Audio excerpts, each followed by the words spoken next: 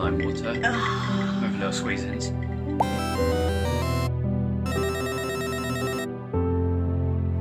They're like, is it all, your poem's all about lime water? Not all. But still About oat milk. Have you read it much day free? Cheers, my dears. Yeah. I'm going to finish my Agatha Christie this morning. Yeah. Yeah.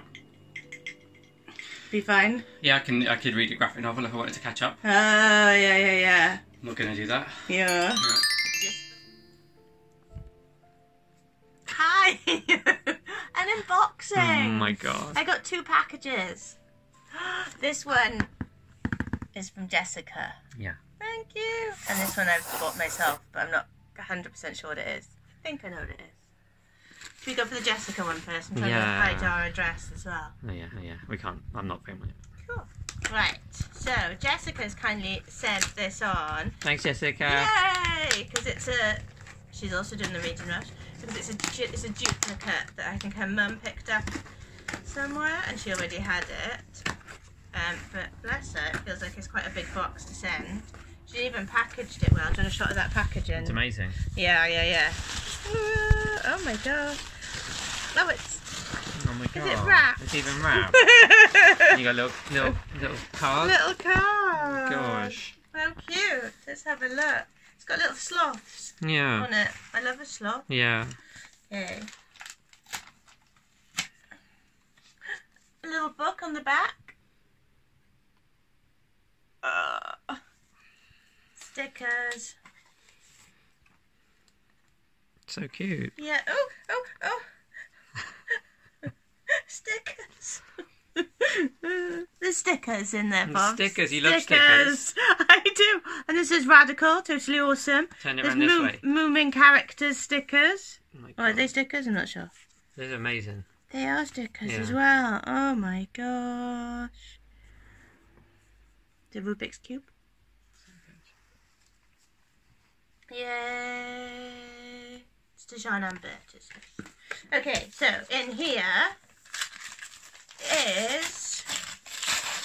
Oh, it's really nice. The box of Great Great loves. Loves. There's one missing. Number 14 is missing apparently, but they feel like they fit in there pretty well, don't they? Yeah, it'd be hard pushed to fit another one in there. Yeah. Should I just quickly tell you what they are? Yeah.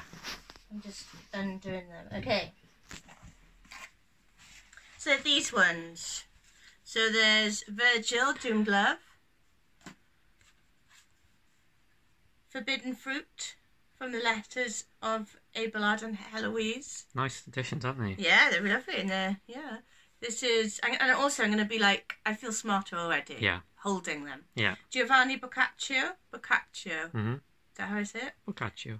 Boccaccio. The Eaten Heart and Likely Tales of Love.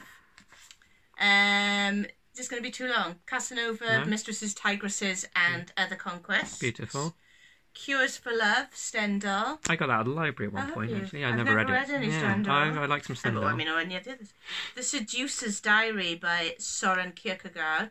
Nice. Been meaning to read some Kierkegaard Yeah. for a while. Big time. Ivan Turgenev, First Love. Oh, nice. Thomas Hardy, A Mere Interlude. Nice. Leo Tolstoy, The Kreutzer Sonata. Beautiful. A Russian Affair by Chekhov. Gosh. I love a bit of Chekhov. Yeah. Deviant Love by Sigmund Freud. Nice. Yeah. Deviant Love. Scott Fitzgerald, Magnetism. Amazing. Yeah. Oh, that one sounds good. It does. Catherine Mansfield, Something Childish but Very Natural. I think Good this title. is. Yeah, is it your autobiography? Yes. Mary by Nabokov. Lovely. Bonjour de Tristesse by Oh, Francois how Cigare. nice to have that. Yeah, I don't have that. Giovanni's Room, Baldwin. Which we've always wanted to read. Yep. Aeneas Nin, Eros and Bound. Gorgeous. I love a bit of Aeneas Nin. Yeah. Bodily Secrets by William Trevor. Oh, I love William Trevor. And the last one is John Updike, The Woman Who Got Away. Amazing. What a good selection, huh? Thanks, Jessica. And then my other package. Do you know what's in here? I think so. I don't think it's going to be anything anyone's interested in. Right, Sorry, right. but, build up. We Are the Luckiest by Laura McKowen.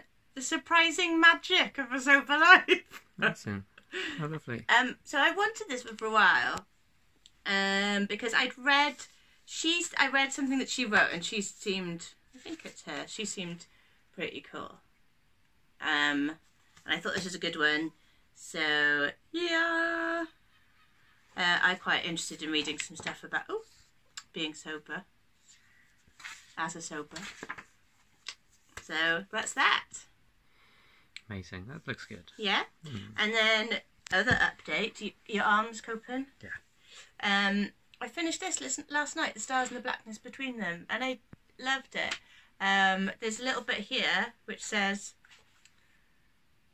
"It's weird to see something written in a book that feels real to your heart." And that's how I felt. It felt real to my heart. So I don't know if this is for everyone, but it felt very much for me, and it was kind of, I mean, I'm sure it's for lots of people, but it really specifically had so many things that I love in it. You know, like lots about astrology, lots kind of about magic, about veganism, about healing, about friendship and queerness, and black girls as well, and it was just wonderful. The dads are all cute in it. What do you want?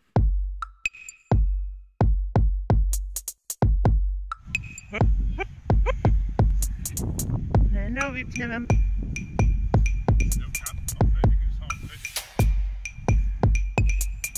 Yeah, it's the first one. Outfit of the day.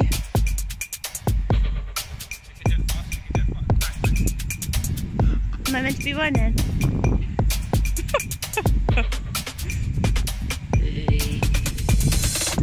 Oh yes. So I finished the Hollow. Yeah. I really enjoyed the Hollow. Yeah. Some of the language, there was a bit of racist language in there. Yeah. Just as a warning. I think that's good to point out. Yeah. And it was very casual, and it wasn't necessary. So it was, we were discussing this, weren't we? Like, just take it out. Yeah, just change that word. Yeah, take it out. It's not necessary. It's not part of the plot. It's just kind of a throwaway. It's just like a different. Yeah. So other than that, I loved it. It was in places just slightly different from the adaptation, which I enjoyed as well. Yeah. So yes, and I narrowed it down to 3 possibilities to read next, and we've decided to go for The Vulture by Gil Scott Heron. I don't think I'd ever properly explained what the plot of the Hollow was, and because I'm really bad at explaining. Is it about a hole in the ground? No, it's about it's kind of like a country house murder. Okay. So, and the place is called the Hollow. Yeah. And they sort of gather together, I think like 7 people for the weekend. Yeah, classic. There's a guy who's kind of like sort of very masculine, vital kind of energy guy, but he's a bit of a player. Yeah. He's got a wife that kind of worships him and can't see any of his faults. And he's got a mistress who's she's like a sculptor. Yeah. She's my favourite character. And Yeah. Henrietta's great. And then he's got someone from his past who's like a famous Hollywood actress. Yeah. So she comes down for the weekend briefly as well. She's living nearby. And then he gets shot. Oh, cool. And Poirot's been invited to visit. And he walks in and finds this kind of scenario where the guy's just been shot by the swimming pool. The wife's got the gun in her hand, and everyone's just kind of stood around. And he kind of thinks, oh, it looks kind of like a setup. It looks like a staged murder, and that's worth keeping in mind. But it's really clever because she gets you thinking. Agatha gets you thinking. You know, like lots of different options, and then kind of just twists it, pulls you back on yourself. Really clever. Cool. Really clever. It was her first post-war novel, I think. So it was like 1946, something like that. Interesting, so little bit of history there, Bob. Mid-period Agatha Christie. Yeah. And it's like kind of like Poirot number 20 something. Okay. Outfit of the day. Into a little dip. Shani and her coat of many colours. Yeah. This is dressed by Marisa Helene. Yeah. Who has a YouTube channel? We'll link it in the description. Yeah. She has a hashtag. What it was during the pandemic, her hashtag was #DressUpAtHome. Now it's hashtag dress to impress. Yes, so I'm doing both. Yeah. Yeah. I've got 2 more Zooms. And then... Oh gosh, it's a lot of Zooms. A lot of Zooms, and then a few bits to do because I'm off tomorrow, so just means I need to kind of wrap up what I've been up to this week kind of thing. Oh yeah. It's hot, isn't it, Bill? It is a really hot day. Yeah.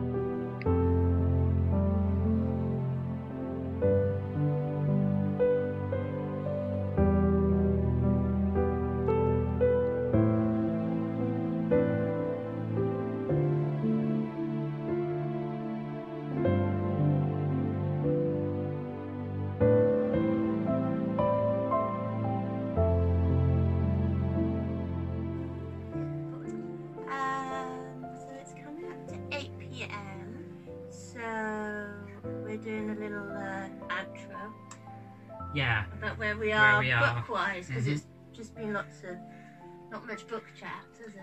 No, I haven't done much reading today, other than this morning. So I read the end of The Hollow Bag of Christie, and that took up most of the morning. And then for some reason, we went out for a walk, and it was really hot, and I just felt really heavy-headed today. I'm feeling a bit tired. Maybe it's just hot. Maybe. Tiredness. Yeah, and just that having sort of focused read for 2 days for me, because you've been at work.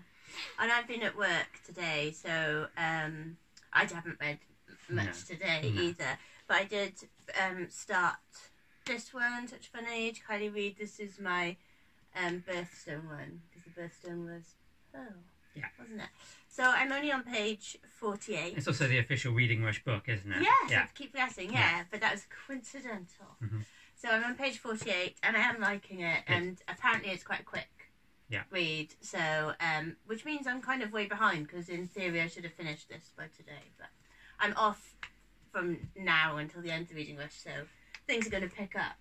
And what about you? I don't know if things are going to pick up for me, but I am enjoying very much The Vulture by Gil Scott-Heron. I am very few pages into it, but I'm really liking the writing style. It's very almost kind of sort of beat writing, so it's 1970 sort of New York, gangland, sort of drugs and murder.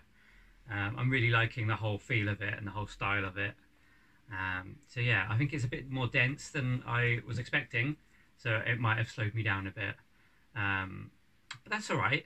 Everything's all right. Yeah. Yeah. I'm going to read a bit tonight, but then I might just kind of cop out and watch something on TV. Yeah. Just to have a bit of a break. But it'd be really nice to have Siân off for a few days now, and we can just read and hang out. Yeah?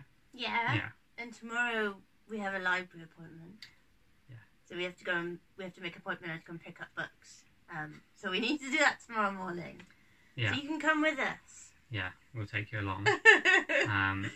I usually just sit on the bench outside and wait for Siân to come out with her little bag of books. books. When I say take you with us, you can't come in, really. Yeah.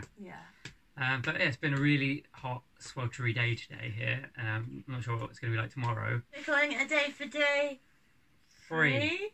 Day 3. Yeah. See you tomorrow, Charles. I think we're going to watch some Reading Rush videos tonight as well. Behind. We need to catch up. We need to catch up on Heather. Yeah. What's she been up to? I don't know. We'll see.